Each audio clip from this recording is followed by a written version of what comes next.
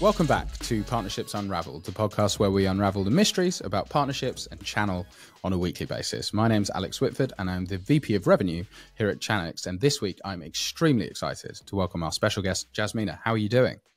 I'm doing well, Alex. Been a long week, but you know what? This is probably the highlight of the week. So I'm excited to talk and kind of get to know a little bit more about you and see what else we can give to the audience. Yeah, I'm excited. I think it's going to be a really fruitful discussion. We're always happy here at Partnerships Unraveled to sort of help share our guest expertise, help sort of educate the community. Maybe for the uninitiated, you can give us a little bit of a rundown about who you are and where you've come from. Definitely. So Jasmina Muller, for those that aren't aware, I'm the Chief Ecosystem Officer over at Titan Cloud Storage. I've been there for almost a year, which I can't believe I just said it's almost a year. So it's been a year, which means time's just going on.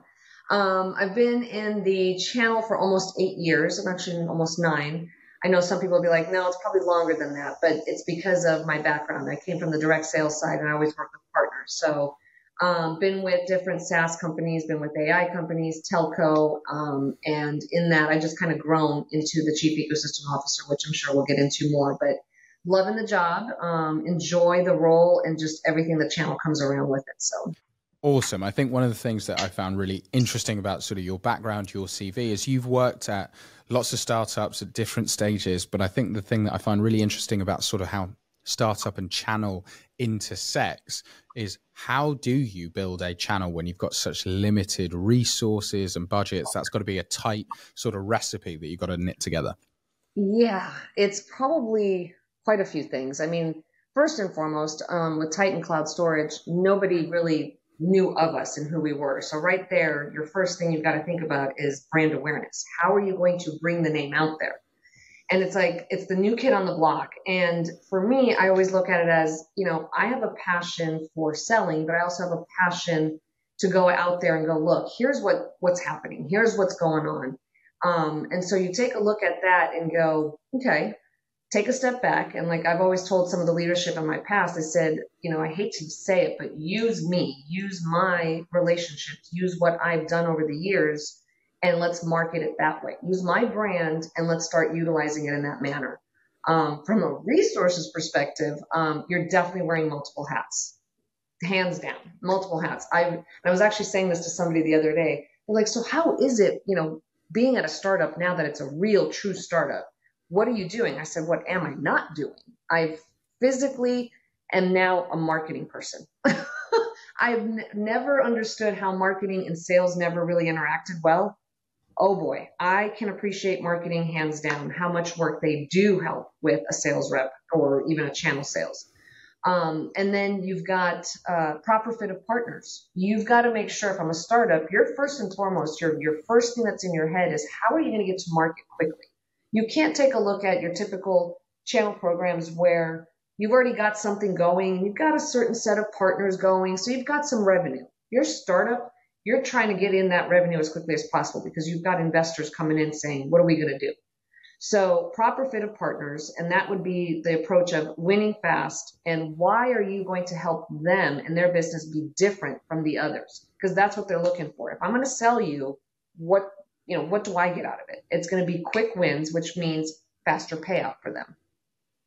Then the biggest one is budget.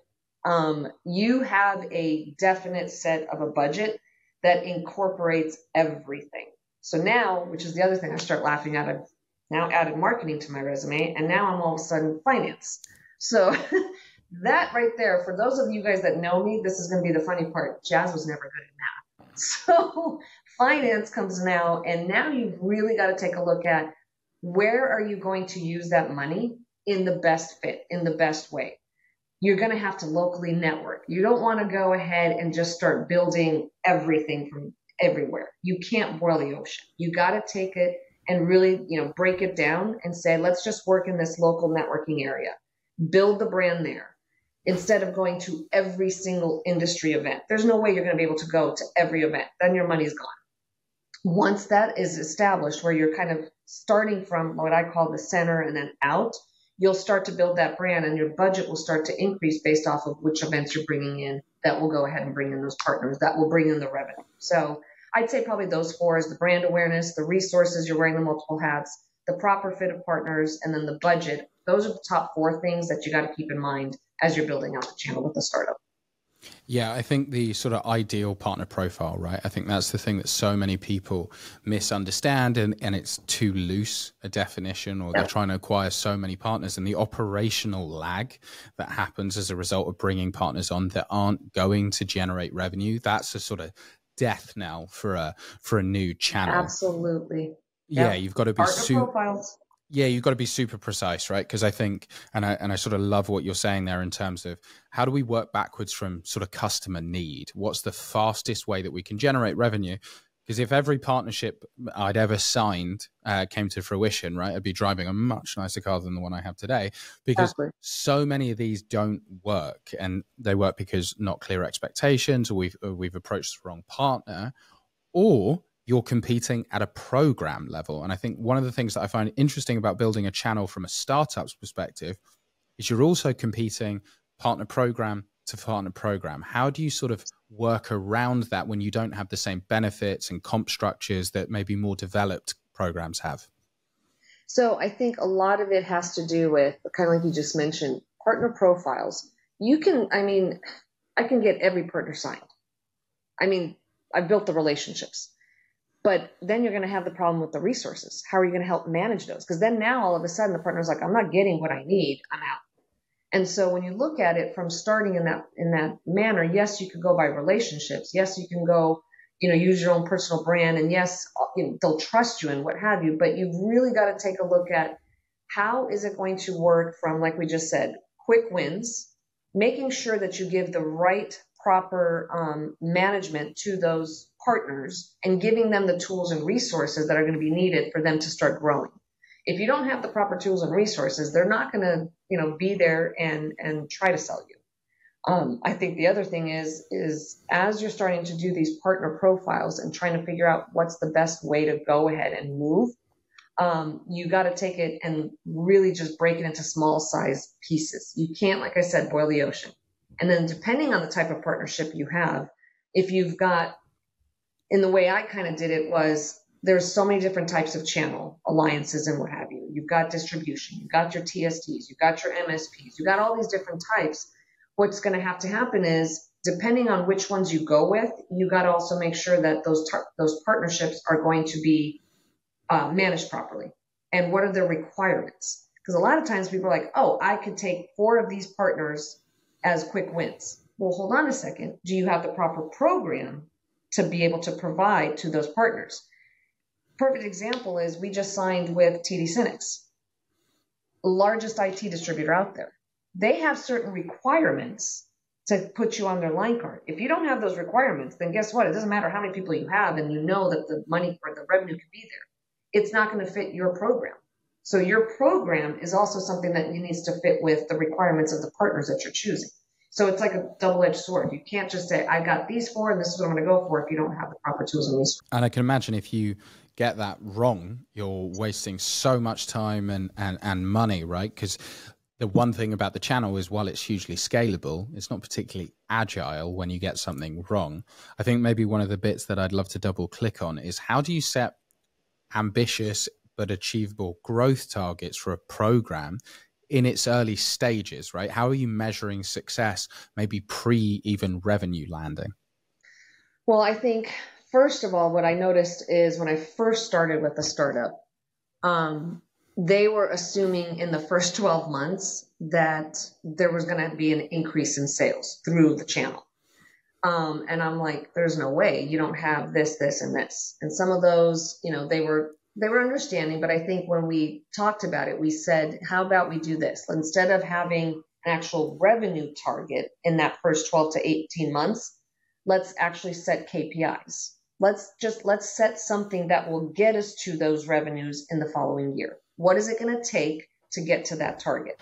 So what we did was we set, like, if I remember, we knew we needed marketing collateral. So we needed to build the right type of marketing collateral to be able to provide to the partners. So that was one set of KPIs. certain, white sheets. Let's say we needed 3 to 4 different ones. It does take time. At that time, I didn't realize it, but now that I do, and that's the other thing, you kind of learn from your mistakes or your failures in the past. And so Marketing Cloud will be one because you're going to have these partners be able to understand what you're selling. Recently, I just realized, hey, website is good, but it needs to be understandable. It needs to be a great partner experience because within that website, you're also going to need a deal reg, and that's going to have to go to a partner portal. So again, tools and resources to make it easy. That could be a KPI as well. Partner profiles, like we were talking about. You got to choose the right fit. I can sit there. I remember my first startup, and I said, okay, in my first year, I'm going to sign these many partners. Because in the back of my head, I go, I got this, and I'm going to get paid on it. That's my target. But then all of a sudden I went, oh, shoot, I don't have the resources to manage it. Now what? And so the next year was the target with my revenue. Well, I was like, we got to pivot. So you learn from, kind of like we just said, it doesn't matter how many partners you sign up. It matters which ones are actually going to bring the revenue in and how you can properly manage them. And then I think the last one is build KPIs. I remember doing this for one of the channel managers. Build a KPI around industry events. When you go to those industry events, what do you got to do? You're not just going to go from booth to booth. You're going to schedule meetings. How many meetings can you schedule? And it's the 80-20 rule. Out of the 100 meetings you set, probably 20 of them are going to be actual ones that will move forward. So you minimum, like the bite-sized pieces that I was saying, break it down, put some of those KPIs in place that will get you to the following year, the actual revenue targets that you're going to get to. And maybe you can give us a little bit of clarity in terms of pivoting from that first year to that second year. Do you still have some of those KPIs in place, or does it suddenly still just flip to revenue? How does that transition happen? So every startup I've been to, I've kept those KPIs because even though there was another company I had worked for, it was an AI company, they had a channel in place. They had, I think, out of the 15 or 20 partners, 5 were active and producing. So I had to take that and say, okay, why were the other 10 not producing? Or why were they kind of just sitting there? And a lot of it, the feedback was, I basically put a survey together and I said, hey, I need you to tell me why aren't you selling this company? Or why aren't you selling this solution? And a lot of it had to do with the tools, the resources. There was only, I think, 2 channel managers, one of which they were not, that's the other thing, they couldn't work together very well. And so you've also got to have a team that's there that can take on partners, their business, their dislikes, likes, and what have you. It's that character and that demeanor that you can work with them. But you've got to take a look at what's existing to determine what type of KPI you can still have. Because we continue to have a KPI as we had a revenue. It was a balance of the two because you cannot not have a KPI to help you win to that target. There's no possible way. There's always something there that's changing. And so what I always like to do is I would call it channel 1.0. Here's the first set or the first phase. Channel 2.0 is this. And the KPIs would always shift a little more challenging, but it's because everybody knows your revenue is always going to, go up. So you got to hit the KPI to get to that revenue. And so one of the things that I think is so interesting in terms of that rolling movement, right? It's, hey, we've built these partners and the partners are going to bring us lots of leads and then we're going to close those leads. I think one of the things that you also have to work on is that sort of shift of mindset internally, because there is often direct and indirect channel conflict. How do you overcome that? How do you change that mindset? How do you win the hearts and minds? God, I can't tell you how many times I've seen this and lived through it.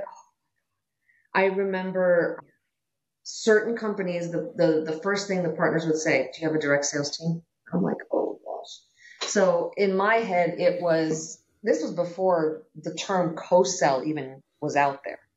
And I remember I'm like, this is a co-sell. I literally was talking about it to myself. And I said, you know what? There's no other way to do this. It's got to be a team approach. That's it. And kind of like I was saying in the beginning, I worked on the direct sales side for over 20 years. I've only been in the channel directly, and I say directly, for about 8 years and indirectly for over 25. The reason why I kind of differentiate the two is when I was on the direct sales side, I always worked with the partner. Always. I was like, why am I going to work harder, work smarter? I've got a list of 20, because I was on the global enterprise team. I had a list of 20 Fortune 500 companies I had to get into. And I'm like, this is going to take forever. I took that list and I went to my top 5 partners. I said, have at it. First come, first serve. Tell me which ones are your customers. And of course, they're like, oh, that's my customer. That's my customer. And I'm like, perfect. Let's go ahead and provide them the solution that I have here. And I realized that is the only way to do it.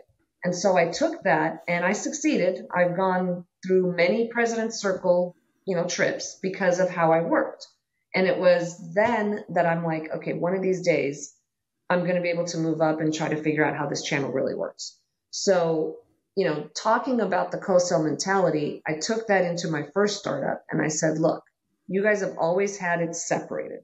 And as soon as a partner comes in, you guys freak out and go, nope, it's already my customer, or nope, I'm already working on the opportunity. And so I would take a look at it. I did a lot of research. It kind of really hit hard when you're looking at their sales funnel. And it's been in Salesforce or whatever CRM they have, 375 days. You're going, okay. So what has come out of this? Well, we got to the CTO and we got to here. And it's like, well, you know what? My partner already has them as a customer. Oh. And that's when it hits, when you're looking at a list and you have to go to leadership and saying, you've got this list and you guys haven't moved a needle.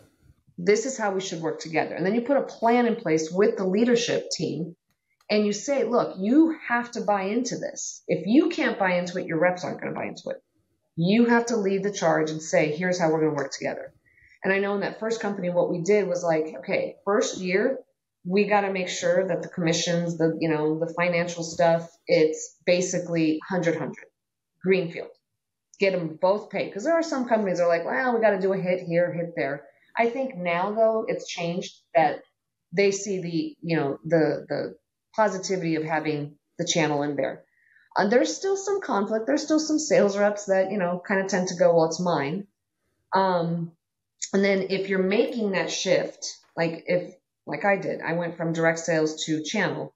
My first and foremost number one thing is do not be a car salesman, because the last thing you want to do is sell to a partner. There is no trust there. Think about it. When you're going to buy a car, what's the first thing that happens within 5 minutes? Oh, you're looking for a car. And they start selling you. I don't trust that person because they don't even know who I am. They don't know what I'm looking for. They don't know what my dislikes and likes are. It's the same thing with a partner. You have to understand not just them as a person, but you have to understand their business. And before that, you've got to build that trust and not selling the product. My motto that I've got on my LinkedIn is a perfect example. Sell the solution, not the product. You've got to provide that partner a solution. And it's the same thing like a regular direct sales rep goes to a customer. You've got to look at it as your partner is your customer. Don't look at it as competition. Don't look at it as a gatekeeper. In order for them to succeed, you need to earn their trust, understand their business and their competition, and make it easy for them to do business with you. No, I think you're 100% correct. So I think we sort of have to meet the partner where the partner actually leads. The last thing they want to happen is they're being forced or driven in a certain direction. Instead, we sort of have to walk them through, here's how we're helping, co-sell motion, bring me in, I'm going to help you make your life easier. And suddenly it's like, okay, we're approaching this from a team perspective. Mm-hmm. And then we really are into that sort of co-sell motion. Sounds good when it's working. I imagine sometimes it doesn't. I'd love to hear a little bit from you in terms of these sort of ups and downs of being a chief ecosystem officer. Yeah, I think lately the biggest thing that I've seen is that companies still feel that it's a sales role. Don't get me wrong, it is, but I see it as an everything role. And I mean everything, like we said, wearing multiple hats, needing to be able to articulate everything that's happening around you to the leadership company, or to the leadership team, as if it's your own company. You've literally got to put that hat on and go, okay, how am I going to articulate to the CEO, to the board, to the investor, why you have to go this route or why you have to do this? The hardest part, I think, being in this role is conveying one word, and that word is patience. If a company says they want a channel sales org, my question back to them is always, what's the time frame and what's the budget? I can't tell you how many times you hear, oh yeah, we've got the budget and we would like to see sales grow by, X in the next 12 months. I've walked away in some companies and said, it's not going to happen. It's not realistic. But that's what I love about this job. It's the challenge. People who know me know that I love a challenge, and showing that, as long as I was hired to do the job and I do what I do best and I provide them a 90-day plan, a 6-month plan, what's going to happen in the next 1 to 5 years. I've always done that. And if you stick to it, then I know the challenge that I was tasked with, I've completed.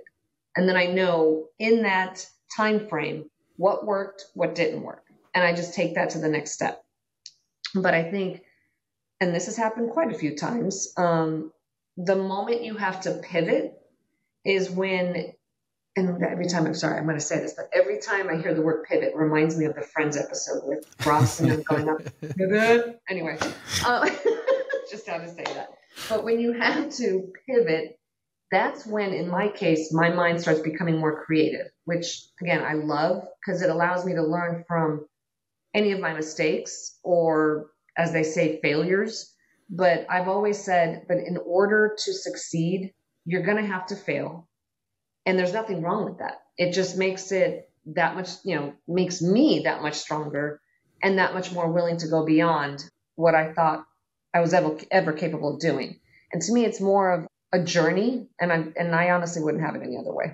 Awesome, Jasmina. I think that's been wonderfully insightful in terms of the opportunities that come with building a channel, some of the complexities around that, how you have to drive introductions, sometimes referrals. We're a big fan of referrals here at the podcast. We always like to get our current guest to introduce our next guest. Who did you have in mind?